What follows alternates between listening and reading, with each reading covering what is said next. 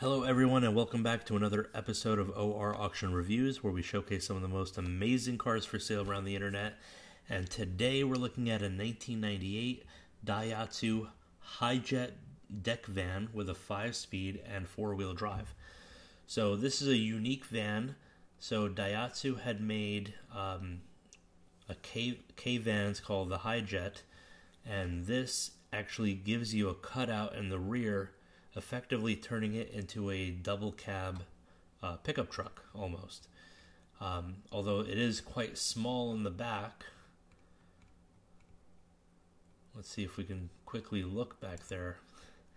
So not a ton of usable space back here, but this might be one of those few vans that really offer, pretty decent utility while still having a back seat.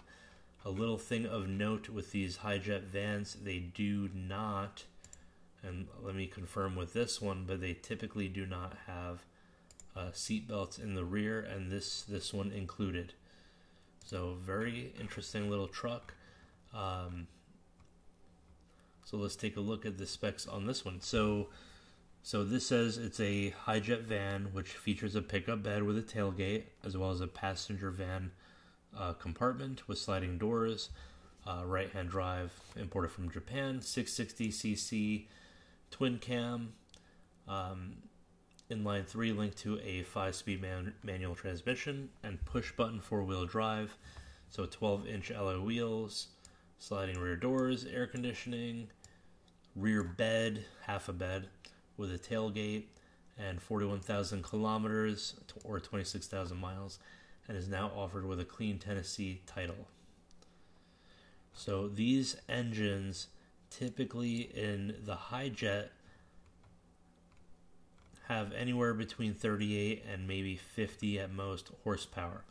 So these typically top out at around maybe 65 miles an hour, and the engine is screaming at 65 miles per hour. And let's see over here. Looks pretty good so far. Let's see some scuffs going on over here. Gunmetal black racing wheels, Dunlop tires, spare wheel mounted under the bed. You can see a different seat, driver seat, than the passenger seat. So replacement driver seat is trimmed in gray. It was installed to accommodate taller drivers. Interesting.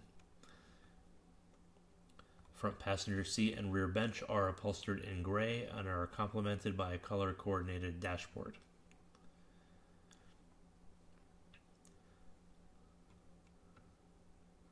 Interesting.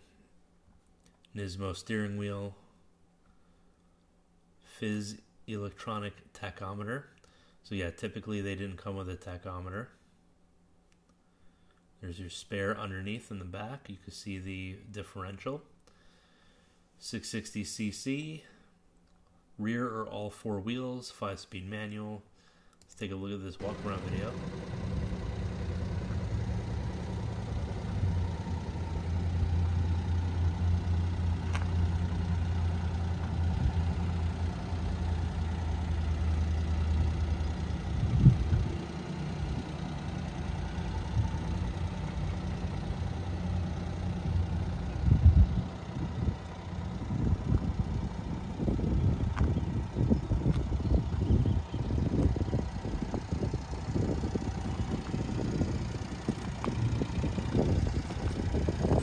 Has limited use as a pickup truck.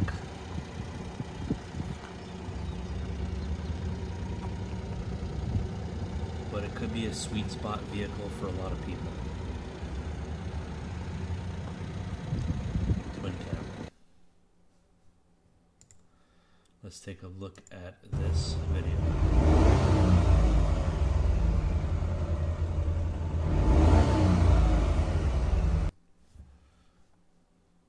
Cool. No other videos. Let's take a look at some of the photos here. 134 photos. You can see that there is some imperfections here. It looks like it may have been damaged at some point and possibly repainted.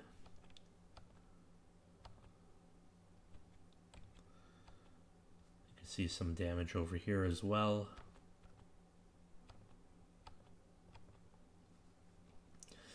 So K vans typically had a lot of legroom in the back seat, and this included. So honestly, this could be usable as interior space for cargo.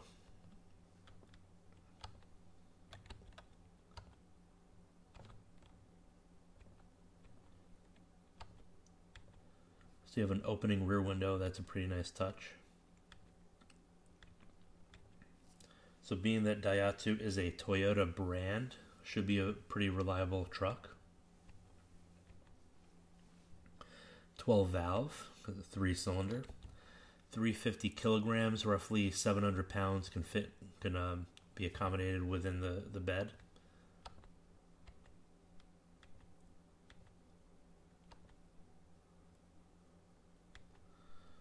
Looking pretty nice inside. The non-OEM seat is throwing me off a little, but it does look pretty comfortable.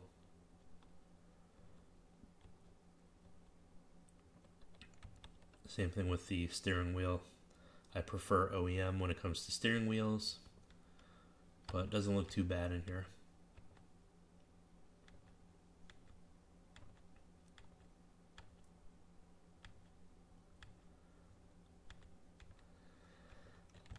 $41,000 kilometers.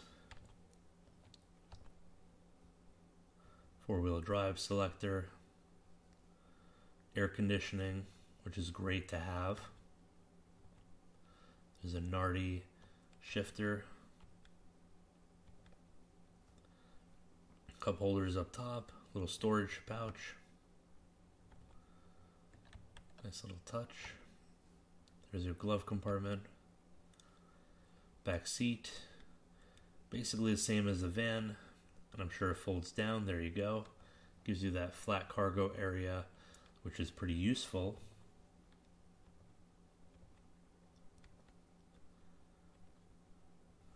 No seat belts in the back. Those typical of K vans of this time.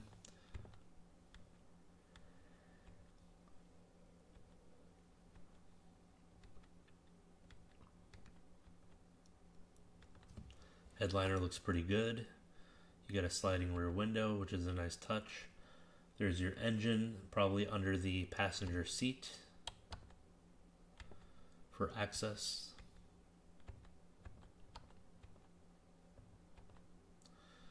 Your differential for the rear.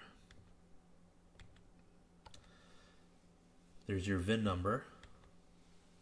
There's your VIN number again. And there you go. And that is a quick review of this 1998 Daihatsu HiJet deck van. I'm curious where this is going to end up. Where do you think this will end up price-wise? Leave a comment below. Please like and subscribe, and thank you for watching.